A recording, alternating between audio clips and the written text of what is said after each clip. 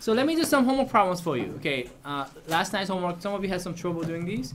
So first one I want to do is number 16. There were two parts. One, they wanted you to solve this equation, quadratic equation, using completing the square method. Second is, of course, just factor. Okay, and of course, just factoring is easier, but why do you think they ask you to do the completing the square method? Because you can use it for Yeah, because you could use it for every time. Sometimes trinomials will not be factorable, right? So here they're trying to verify that, okay, we still get the same answer if we do it the other way. But sometimes, you know, you can't factor, so we now know how to solve those, okay? So it was this, everybody, how many people got this right? Raise your hand. And not too many of you, so that's okay. So let's go through this. If you got it right, maybe you could help me as we go along, okay? All right, so first step is to do what? If I have 3c squared minus 7c equals 6, if I want to complete the square, one person remembers? Two? Everyone should know. My first step, very first step should be what? Claire, what do you think? Can I complete the square right now? Yes. No, you cannot, because you have 3 as a coefficient of c squared. What must the coefficient of the variable square have to be? Oh, 1. It has to be 1. So you have to divide both sides by 3, guys. This is your first step. If you don't do this, there's no way you're going to be able to complete the square. Okay, once I do this then, Chuck, what do I get? Left side becomes? I got c squared minus 7 over 3 c minus 2. Oh no. Equals to? Equals to 2. Yes, very good, very good. And remember, this. What's my b? My b is it negative or positive?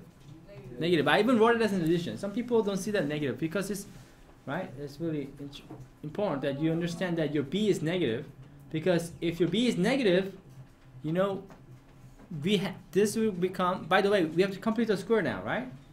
So how do we complete the square? What do we need to? So this is a key step, guys. Do we need to add both sides by something square? Right? You guys remember? To complete the square, you have to add both sides by something square. What is that something? Yes, Samuel. 1/2? Yes. B times half, which is same as dividing b by 2, right? So what do we get when we divide negative 7 over 3 by 2? The same thing as multiplying negative 7 over 3 times 2, and 1 over 2, right? What do we get, guys? We get 7 over 6? Nope. We get negative 7 over 6. You need to write that down. Why is that important to write down as negative? Okay, you'll see why in a minute. But do you see this is a key step? Whenever you do these, okay, you know that you gotta, in order to complete the square, you have to add both sides by something square, right? So, like, ask yourself, what do I need to add both sides by? Well, it's going to be whatever that b is, right, divided by 2 square. Does that make sense?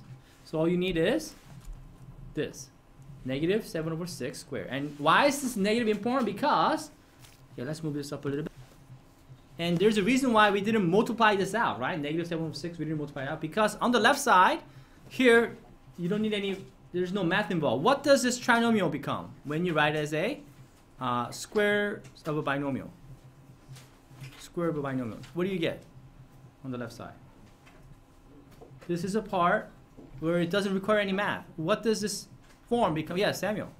Becomes c minus 7 over 6. Yeah, it just becomes c minus 6. I mean c minus 7 over 6. The whole thing squared. Do you see where I got the c from?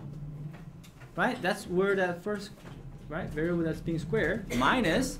How do I know this is minus? Because your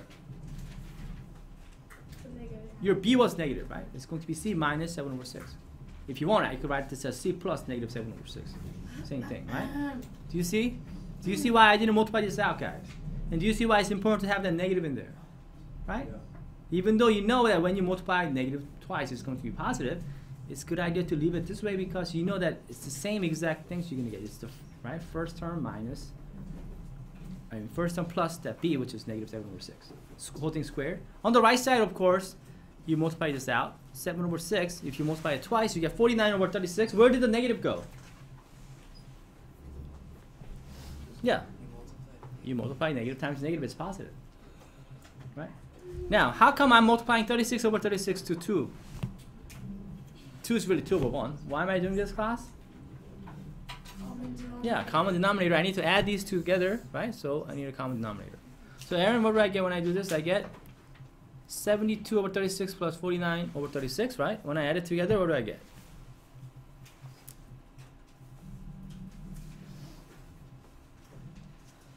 So on the right side, I get 72 plus 49 gives you 121, right?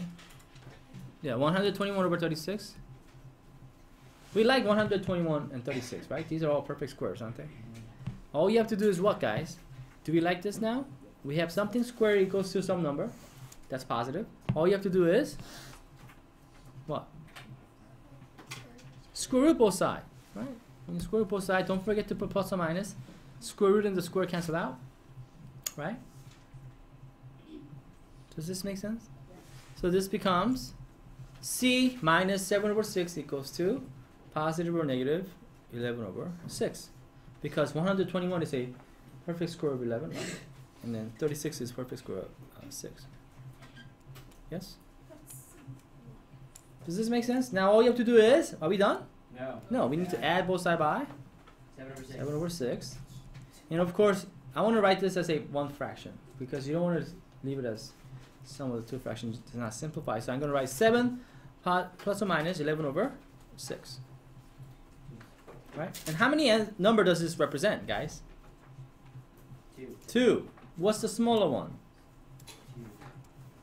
7 minus 11 over 6. The other is Oh, yeah. 7 plus 11 over 6. So therefore, when you do this, you get two solutions. Negative 4 over 6 or C equals to 18 over 6. Well, we should simplify this, right? What's negative 4 over 6? Negative 2/3. What's 18 over 6? 3. Does this make sense? Okay. So take a look at where you went wrong if you didn't get this right. Okay. This is how you do this. Well, we're not done. Part B says to do this problem by factoring. So we'll do that in a minute. Okay. So, but any questions? So the question is, yes. How do we get that number that when you square both, when you add something square both sides? Where did I get negative 7 over 6 from? How did that come about? That's where a lot of people are having trouble understanding. Where did I get that number, negative 7 over 6? Did it appear magically? No. Chuck, how did I get that? You divided B by 2. Yeah, I divided B by 2. What's my B here? Brianna? Yeah, my B was negative 7 over 3. Don't you need to divide that by 2? Right? Well, that's multiplying by half, right? So when you multiply negative 7 over 3 times 1 over 2, don't you get negative 7 over 6? That's where I got negative 7 over 6. It didn't just appear, right? Magically. We figured this out because we know, right? To complete the square, that's what you need. You need to add both sides by something squared. Well, that something is whatever the B is divided by 2. Does that make sense? Okay, once you know that, then you get the answer. All right, so let's see whether when we factor, what should we get as our answer? We should get negative, what was it? Yeah, negative 2/3 and 3 as our solution. Does that make sense? So let's factor it, okay? Here we go. So then we have, again, 3c squared minus 7c equals to 6. If I want to factor, what do I need to do here, Chris, first?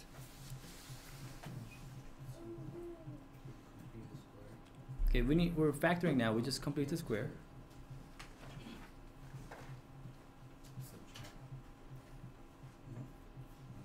Yeah, you gotta subtract 6 from both sides because whenever you factor, the whole trinomial has to equal to 0. You guys remember this?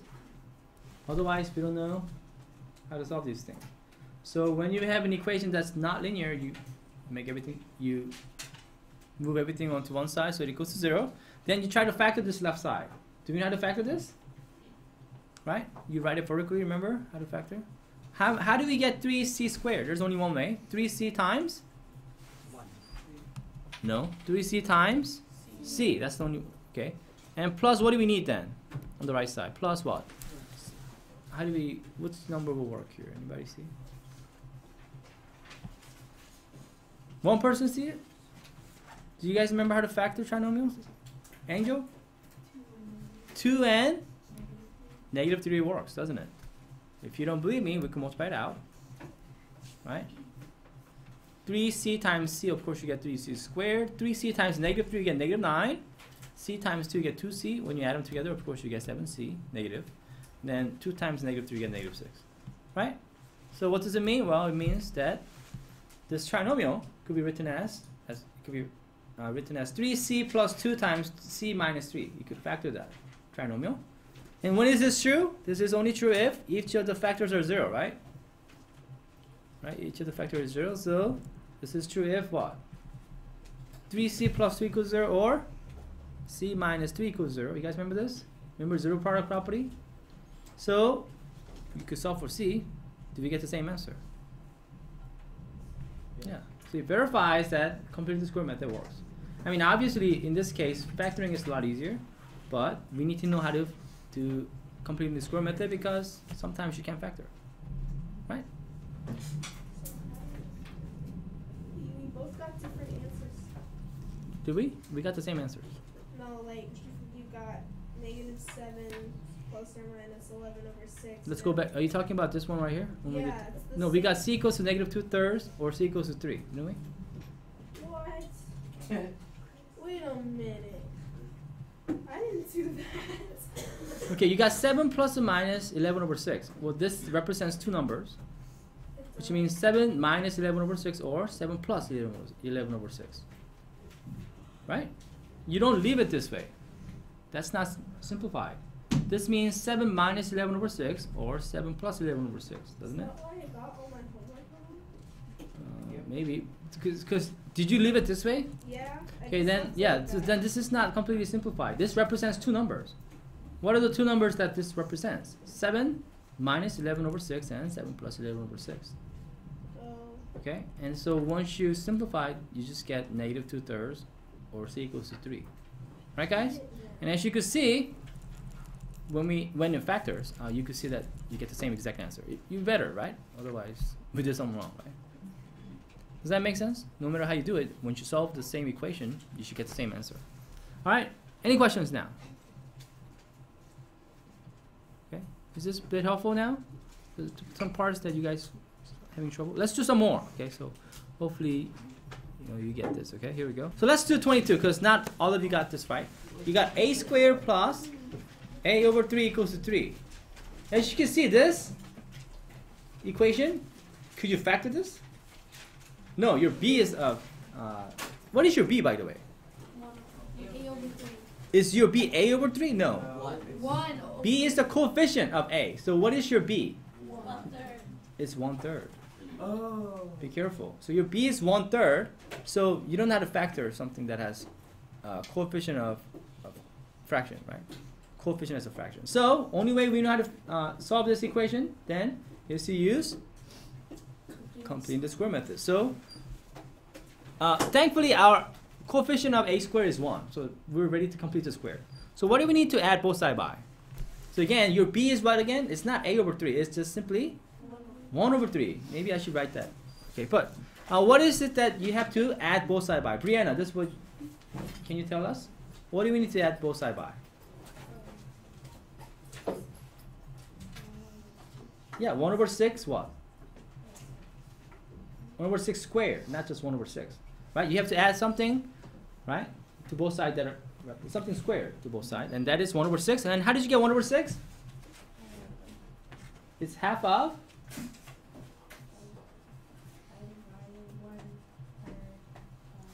Yeah, it's half of b, isn't it? 1/3. So do you agree? Do you understand where I got 1/6 from, guys? I need to add both sides by 1/6 squared, right? Not just 1/6, right? Half of b squared.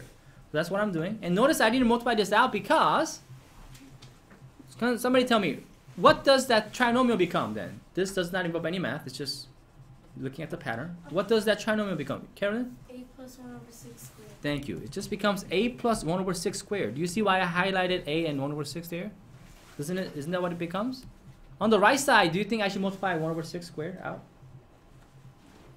Yes, because I need to add that to 3. So there you go. It's 1 over 36. And why am I multiplying 3 over 1 with 36 over 36? Because I need a common denominator. Okay. So as a matter of fact, in the beginning here, I should have just written this instead of a over 3. Would this be better for you? 1/3 times a. As you can see your b a lot clearer, right? Because a is really a over 1, right? 1/3 times a over 1, isn't that a over 3 anyway? So maybe it's better to write it this way so you can see your b, right, clearly. All right, so then when I do this, I get 108 over 36 plus 1 over 36. You understand? Okay, go ahead, everybody, finish it up. Finish up the rest then. You should be able to now finish and get the right answer. I'll wait for you. Go ahead, everybody try. All right, somebody tell me what we get next. How about Aiden? When I add these together on the right side, I get? Yeah, 109 over 36. That's right. And it's kind of, is 109 a perfect square? No. No, so it's okay if it's not a perfect square. That's why we do the computing square method, right?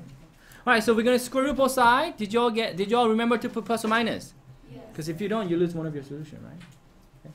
So of course, when you do that, I get 109 over square root of 109 over square root of 36. 'Cause I did that because I know that square root of 36 is what? 6. Okay, so and of course the square root and then the square, the whole thing's cancel out. So I get a plus 1/6 equals 2 positive or negative 109 over 6, right? Claire, what should I do next? Oh, sorry, my number. Mhm. Then you subtract 1/6. Correct. Each side. Exactly. Tell me what to write. A is equal to? Negative 1/6 plus or minus square root of 109 over 6. Yes. And this time it's nice because they have a common denominator, don't we? So yeah, you don't want to leave it like this. Remember I told you to write it as a 1 fraction. Chuck, what would that be? Negative 1 rad 109 over 6. Almost. Who could help Chuck here? Yes, Samantha? Negative 1 plus or minus Yeah. 509. Oh, Yes, yeah. you need plus or minus. Because if you just write negative 109, that means negative 1 times 109. Yes? Yes? Could you do plus or minus rad 109 minus 1? Yeah, but I said don't write it after the square root because it looks like it may be inside of it. So you always want to write the regular number first, then the square root at the end, if you can. All right, so this represents 2 numbers because I don't want you to even write it this way because some people think that this represents 1 number, which is not true. This represents 2 numbers, right? Christina, what are the 2 numbers that this represents? 1 plus rad 109 and or negative 1 plus rad 109 Mm-hmm. and then negative 1 minus rad 109. Over 6. 6, yes, right. So it does represent these 2 numbers. I wrote the one that's smaller first. Negative 1 minus 109 over 6, or a equals negative 1 plus rad 109 over 6. Does that? Yeah, so that's your final answer. Does that make sense? Okay. Does that make sense, guys? All right, good. Does this help you guys a bit in terms of, okay, to kind of, okay, good. So hopefully this helped you. For tonight's homework, you're going to have similar ones like this again, right? These are odd, so make sure you check the answers. Does that make sense? All right, Can we do good. number?